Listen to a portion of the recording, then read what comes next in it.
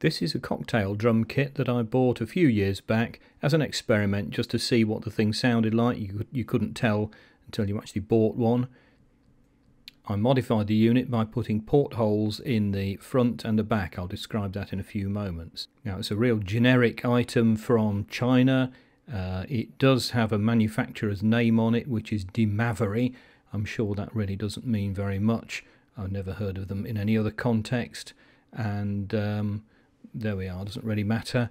I just bought it to play with, and this is the layout then. A tiny snare drum, a small rack tom, and then the main drum, which is 15-inch diameter and 25-inch tall. When I got it, it was just a single drum with a skin on either end of it. I've modified that, and I'll talk about that in a few moments.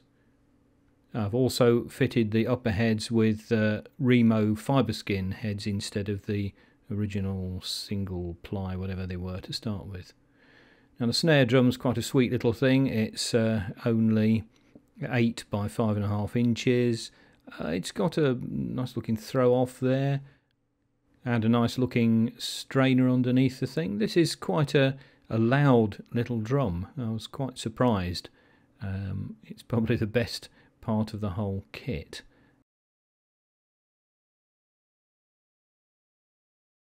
And then there's the small rack tom, which is 10 by 5. Not very interesting sounding. I've got a feeling when I put these fibre skin heads on and made the whole thing rather dull compared to its original more ringy sound. So there we are. You live and learn, don't you? And there's the main floor tom or bass drum, doubles as both things, but there's a lot of interaction between the top and the bottom. So I thought, well, I'd do something clever and stick a septum wall in there. I don't think it was particularly clever, and you'll hear when we get to the sound check that hasn't really improved the sound very much. So I've got a couple of portholes there in the upper section which face towards the player, and then one single larger hole in the front facing the audience.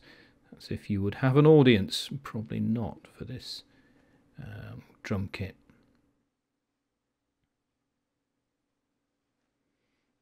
And just have a quick look at the septum wall on the inside of it. Just quickly take off this this upper head. Thanks to the magic of video. There we go. And it's just a small plywood septum wall in there, and you can see there's a bit of bracing on the underside of it. Try and stiffen the thing up. It's probably about 6mm thick.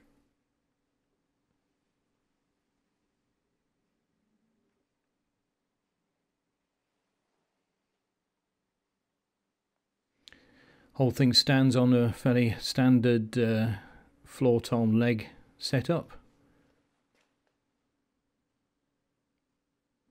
and there are pins that go down at the side of it with bends in them to support the outlying tom and snare, and you can adjust the position of those if you really wanted them to be flying out in the middle of nowhere like that. You could readily do it. And there's the cymbal stacked on yet another one of these pins and held on by these bushes. The hi-hats just stuck together. So here's a sound check. Pin back your ears.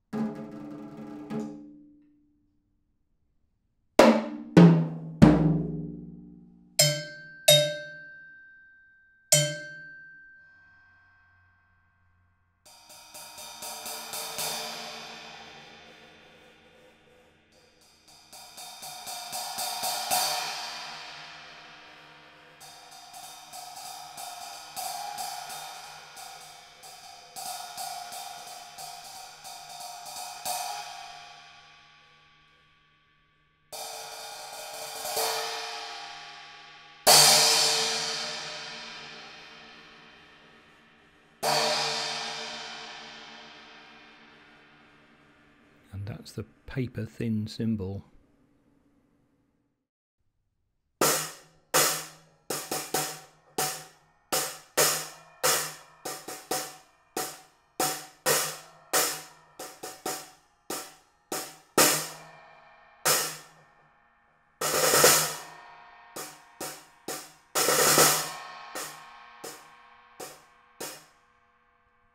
And I have no idea what that sound is supposed to be like.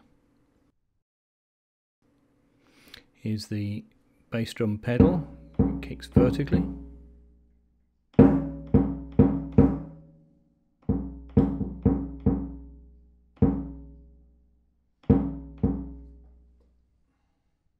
And that's it.